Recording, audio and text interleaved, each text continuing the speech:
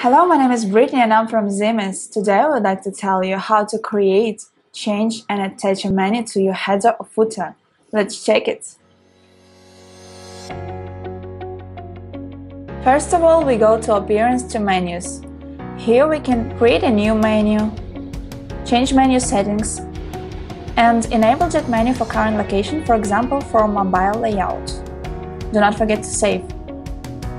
Here we can manage locations as well. For example, I choose a main menu. Let's go to Theme Builder. Edit the header with Elementor. Select a section with a menu and select our main menu that we created before. Do not forget to update. Also, you can check the mobile layout from there. Hope it was helpful for you. Do not forget to subscribe to our channel and like this video. More information you can find in the description below. See ya!